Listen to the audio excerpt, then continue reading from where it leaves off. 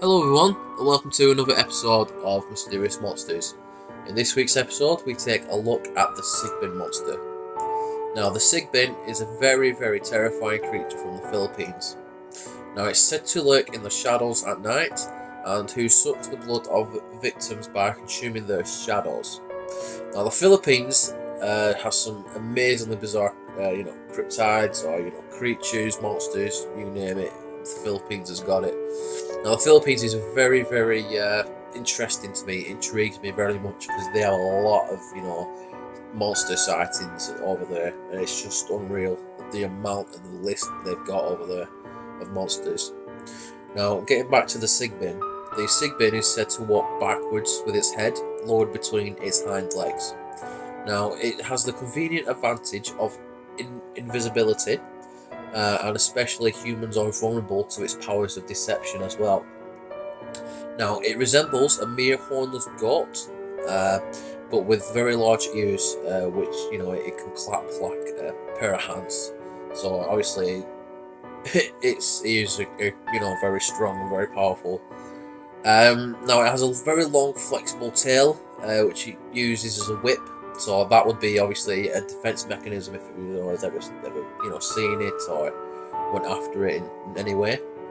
Now, it's unlikely that the goat ever encountered serious problems while crossing the bridge to the other side, if you get what I mean. Now, the Sigbin is said to emit a nauseating odour sometimes. It has a tendency to crab walk backwards as well, looking for children to devour. Now, obviously, it's it's quite strange because obviously power of deception, and obviously going after children being the more easier target than an adult, I suppose. Now, in 2005, scientists in Borneo discovered a cat-fox-like carnivore with hind legs longer than its forelegs, suggesting that it was endowed with the awkward, and terrifying physical appearance of the Sigbin. Now, indeed, many of the characteristics are uncanny, very similar, but no conclusive evidence has yet been unearthed. The Sigbin evidently hides its tracks most effectively, and obviously it's very hard to track the Sigbin down. But from what I've dug up on the Sigbin, I'd say it's one of the most terrifying creatures I've done so far. I've done the Goat Man, I've done the Mothman, I've done many. But the Sigbin for me, it kind of compares to the Chupacabra, but the Sigbin, I'd say it's more it's more terrifying looking than Chupacabra in my opinion. And obviously going after people, it's a human eater, meat eater, especially as a sweet tooth for children as well. So the Sigbin, I'd definitely say, is one of the most terrifying monsters I've spoke about. I'd say it's one of the most terrifying ones I've done in a while. But the Sigbin, definitely one of the most scary ones.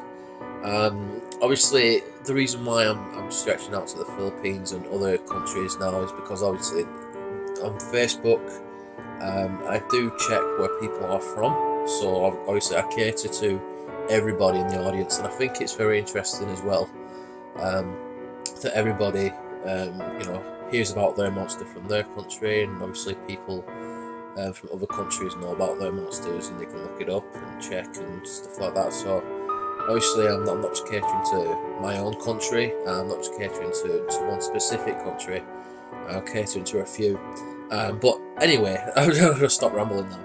But thank you very much for watching this episode again, everybody. Stay tuned for more. I'll be putting up a haunted property episode as well today as well. So thank you very much for watching, everyone.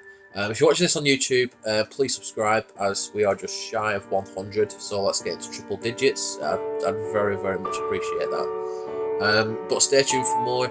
And thank you very much for watching again, everyone. This has been the episode on the Sigbin, and I hope you enjoyed it. Thank you very much.